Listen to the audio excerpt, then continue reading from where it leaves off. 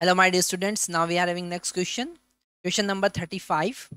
Doubly ionized helium ion are projected with a speed of 10 kilometer per second. So the speed is equal to 10 into 10 raised to power 3 meter per second, because this kilometer per second we can convert into meter per second by multiplying 10 raised to power 3.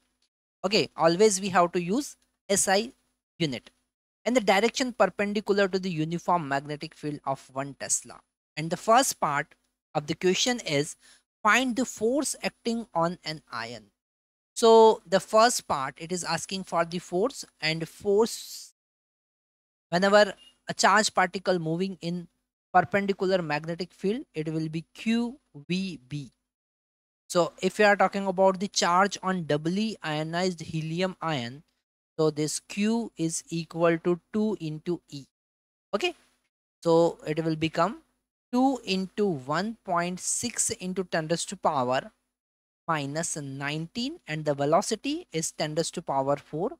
This 10 into 10 raised to power 3 can written as 10 raised to power 4, and magnetic field is 1. So finally we are getting 3.2 into 10 raised to power minus 15 Newton. Okay, minus 15 Newton, that is the force acting on this doubly ionized helium ion. Now the next part is the B part, the radius of circle.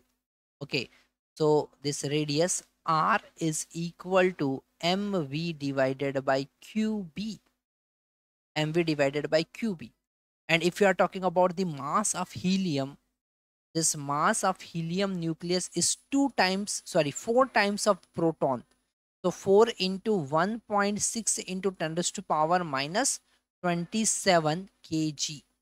Okay, it is approximate 4 times of mass of proton, because 2 protons and 2 neutrons are there, and neutrons we can consider the mass having equal to proton.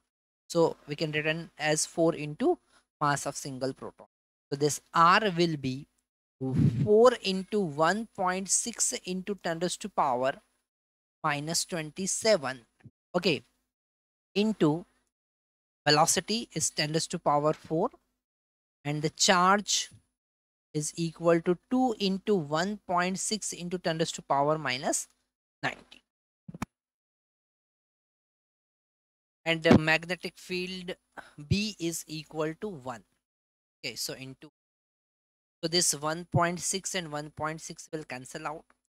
This 2 and 4, we will get 2.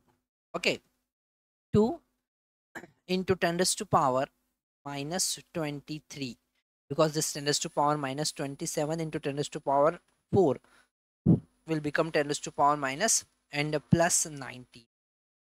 Okay, so the radius will be 2 into 10 raised to power minus 23 plus 19, that is equal to 4. So minus 4 meter. So that is the radius of circular path. Now we are going for the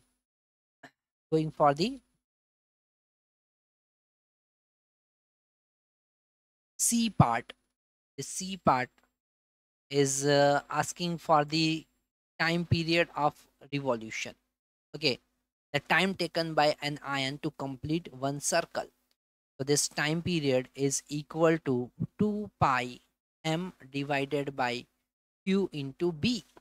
Okay, so 2 and pi is equal to 3.14, and m 4 into 1.6 into 10 raised to power minus 9 minus 27 kg divided by q is equal to 1.6 into 10 raised to power minus 19, but 2 times, so 2 into, and b is equal to 1. So again this 2 will cancel out, 1.6 will cancel out.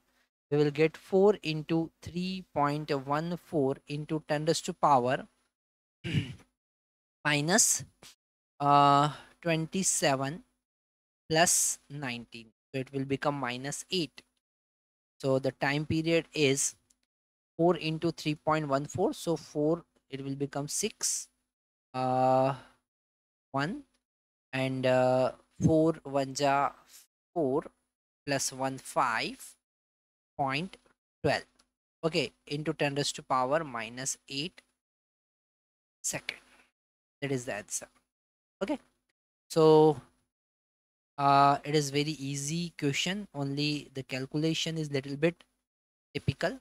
So after putting the value, the exact value, we can find the answer.